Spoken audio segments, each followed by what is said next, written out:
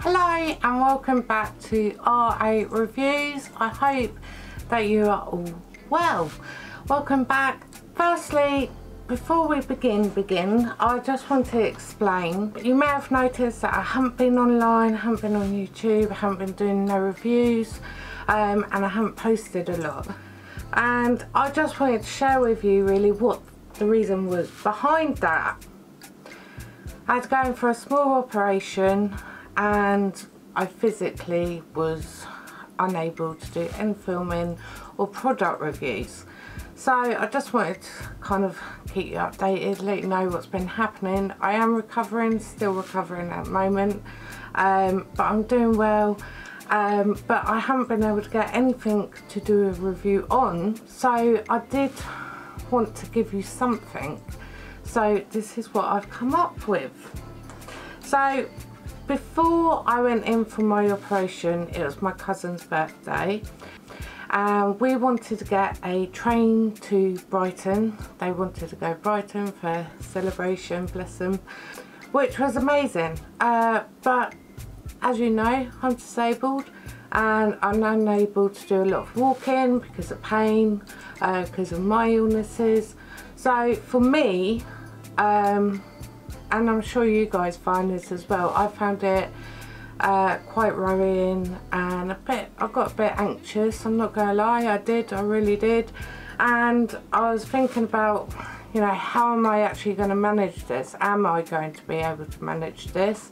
And I haven't been on a train for years and years, so what I did was I contacted the train station and said, look, I need to know if you can take a mobility scooter onto a train, because I'm sure you can, but I wasn't 100% sure, and the best way to find out is to phone them up and ask, isn't it? So I phoned them up and said that, and they're like, yes, you can. And they also do a little booklet here. I don't know if you guys can see this, but I will be posting it down below. It's making railway accessible. This book has a lot of information in that I didn't even know about. So basically I found, right, so also I've asked about scooter. They said, yeah, it's got to be certain sizes which are in the booklet and on their websites, which I will leave all the links down below so you can check it out for yourselves. Yeah, so as long as it's certain size and it fits their criteria, you're absolutely fine. Same as wheelchairs, etc. So I went to the Littlehampton Shop Mobility and hired a scooter for the day. And we went to the train station. Now, I'm not gonna lie, I was absolutely pooing my pants, because one, I haven't been on a train on years, two, I get really anxious about going to places that I don't visit regularly anyway, and four, it's going on a train with a mobility scooter, and I was really concerned about how I was getting the scooter on the train. I knew it'd be ramps, but would they feel uneasy? Would it be rattly? Would you be able to see the gap? And you know what? Their staff on the day that I went were bloody amazing. Excuse me. But they were amazing. They were really good, really patient, really friendly. So once I arrived, and obviously they saw the scooter, they let the train guys know. I don't know their names, I'm sorry.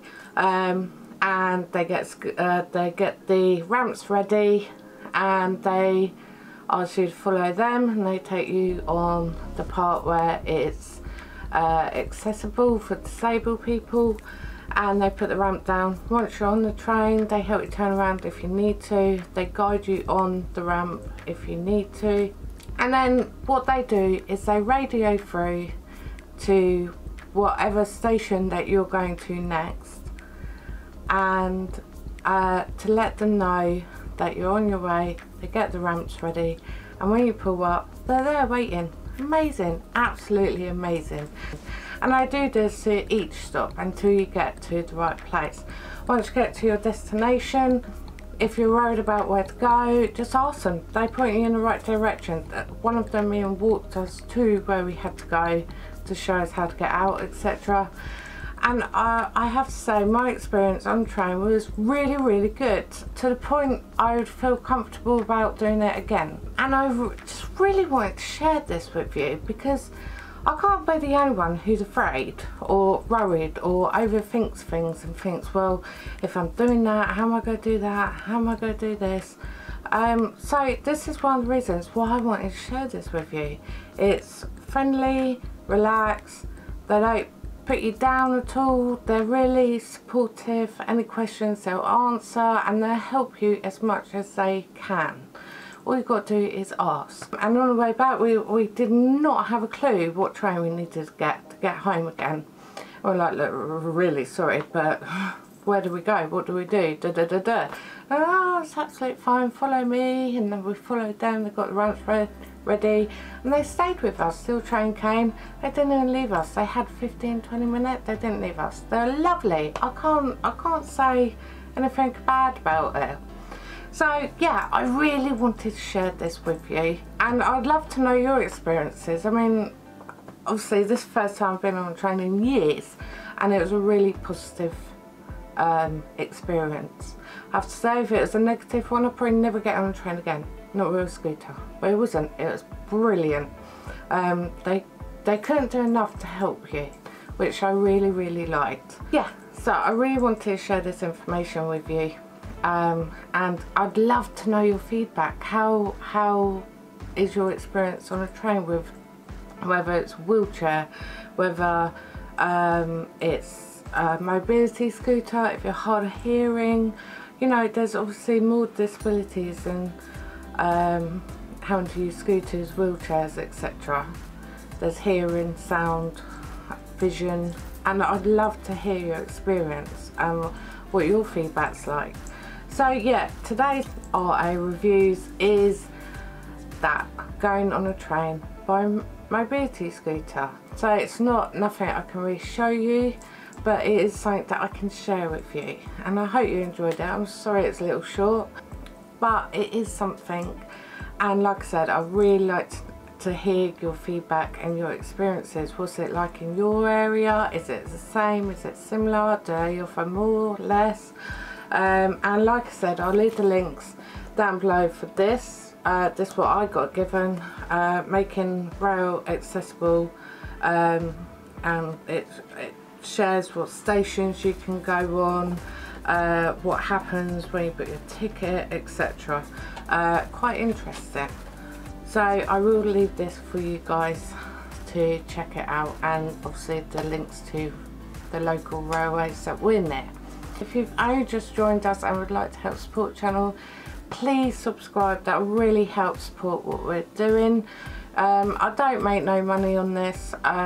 It's all based on my own opinion and experience, my own experience, nothing more, nothing less. I'm not paid to advertise or nothing like that. I'm doing this to help others like myself feel more confident about visiting places and trying new things, and sharing interviews to spread awareness of different illnesses. So, you know, if you've got any ideas of somewhere you'd like to go and you'd like me to check it out, as long as I'm able to get there, I will do that. So leave a comment down below or email me. I'll leave all my social media links down below and my email address, so you can contact me and let me know. If you'd like to do an interview with me, again, feel free to contact me and we can discuss a way of doing that. That'd be really cool to do that. I'm looking for more people with different illnesses, of course, and it'd be nice to help spread awareness. You know, it needs to get out there, it needs to be shared, and more people need to know about it. Okay, thank you so much for joining me today. Sorry it's not very long and it's not too interesting, but it is something, and I just wanted to say hello, and I'm back and I'm well, and I look forward to releasing more stuff. Lots of love, take care, bye for now, and don't forget to subscribe. Bye.